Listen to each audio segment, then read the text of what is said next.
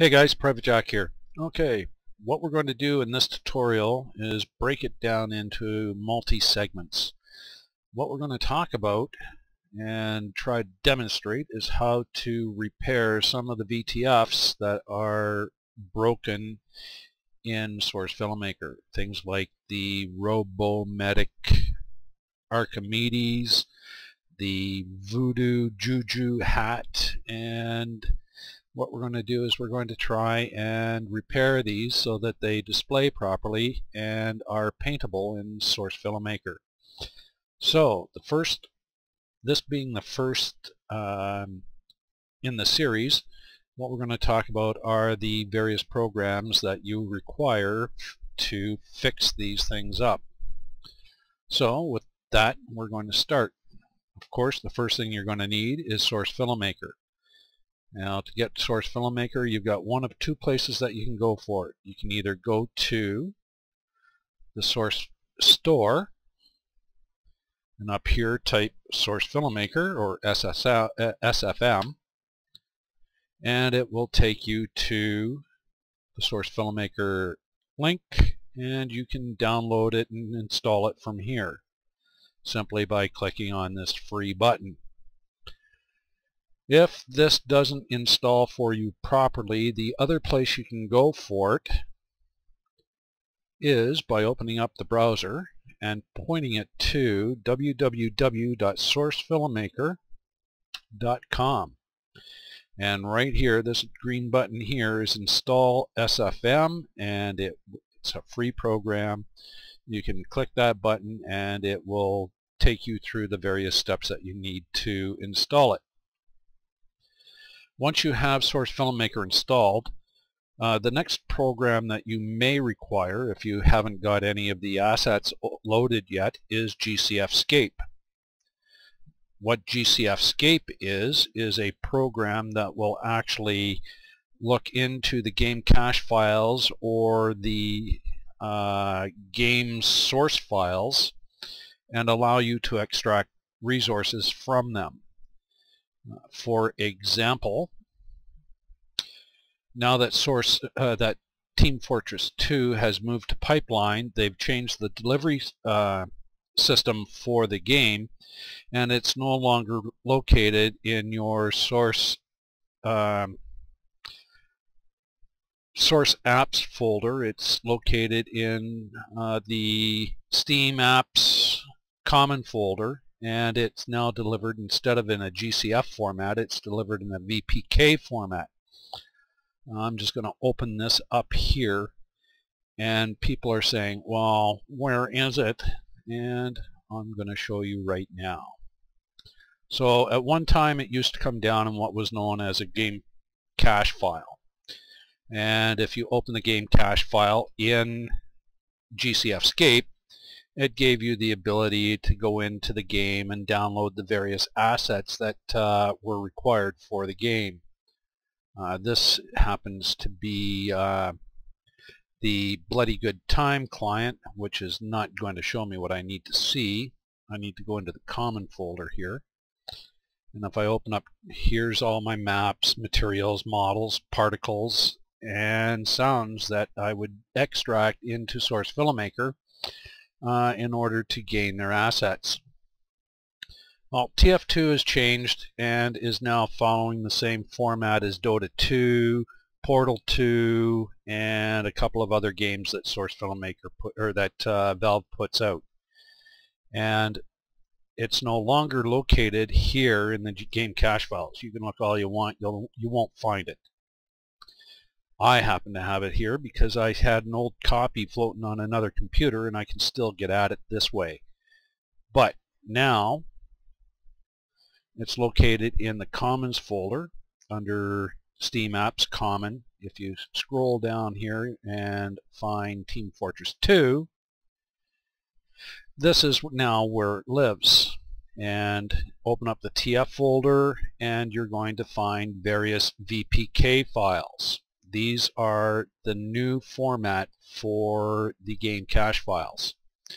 And the VPK file that you're looking for is the one that's marked .dir VPK. That is the first file in the series of files that go with it.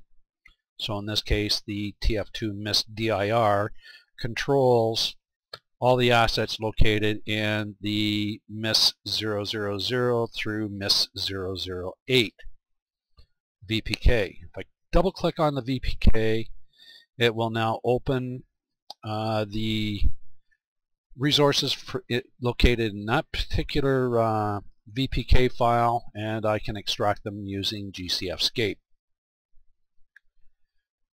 The next program you're going to require is a image editing program, something like GIMP or Photoshop, and I do believe that Paint.net is still out there somewhere. They are all pretty good programs for actually editing the VTF files. The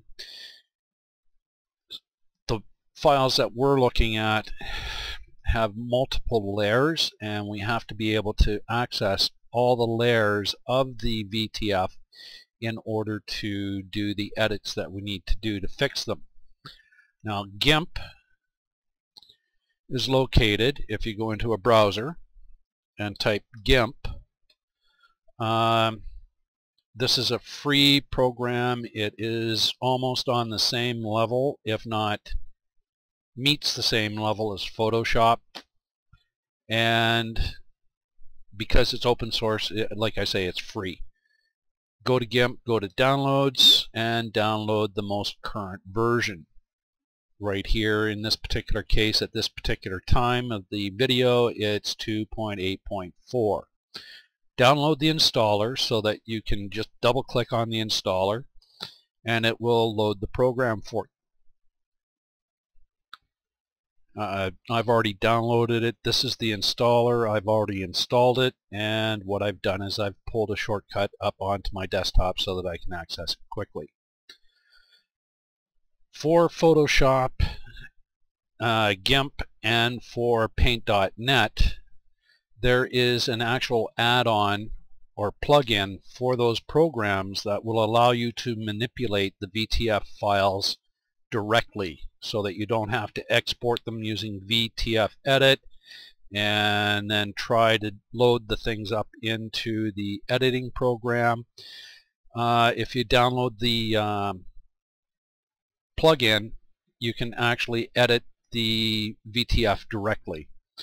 So in order to find those, what I did is I went into the browser and I typed in, I'm using GIMP right now,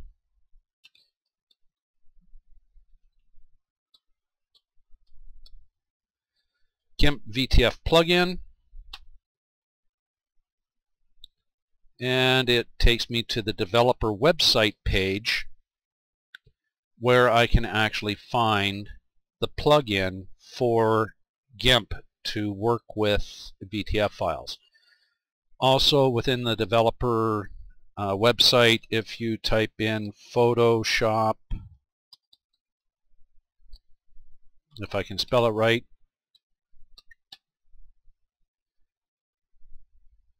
here's the Photoshop plugin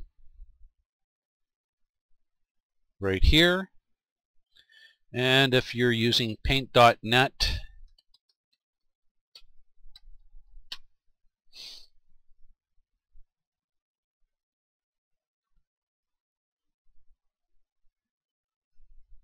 actually coming to this particular page, it gives you all three of them, I believe.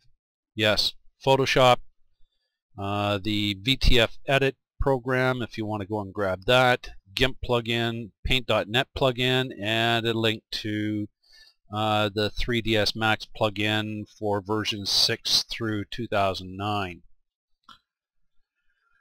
Okay, once you click on one of those links, and I'm going to take you to the GIMP one,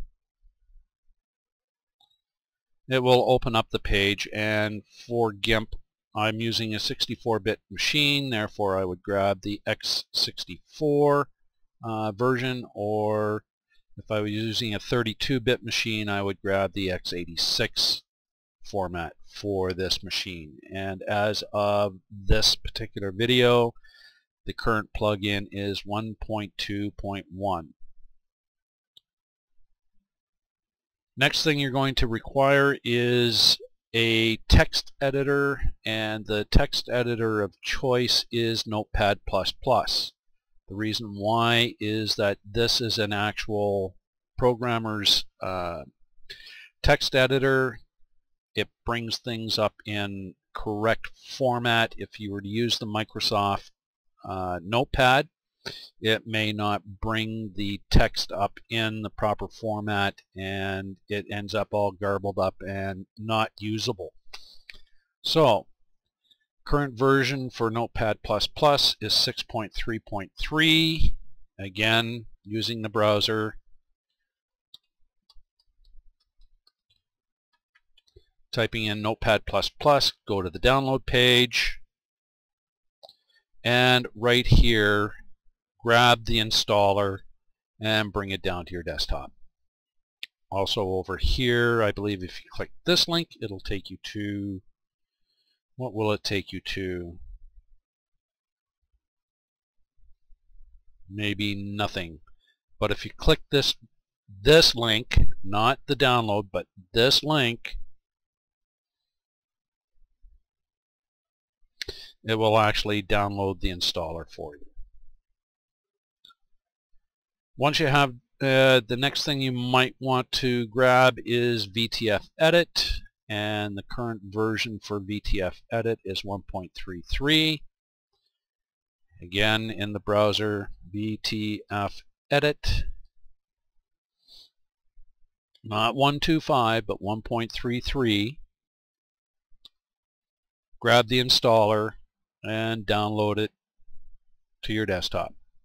Once you have them all down, what you do is you click the installers. It will install the program.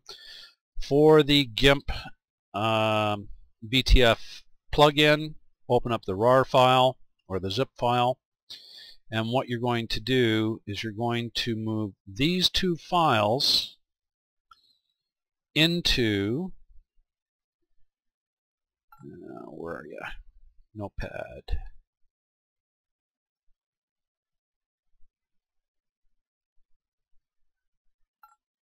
Into your Notepad plugins folder. Notepad plugins folder. Always read the README. GIMP. Oh, sorry, not Notepad. GIMP. In your GIMP folder. So I'm going to go to GIMP 2. I'm going to open up the lib. I'm going to open up GIMP 2.0 plugins, and I'm going to extract these two files into this folder.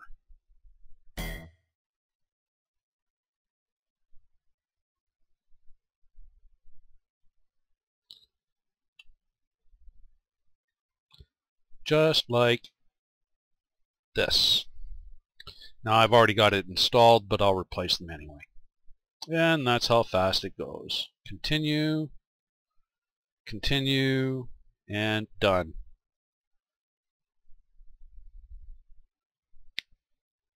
So with that, I'm going to kill off this particular part of the tutorial series, and next one will open up probably the Robo Archimedes and get that one fixed so that it's no longer black, and then we'll look for some other ones that we can fix at the same time. So with that, I say Private Jack out.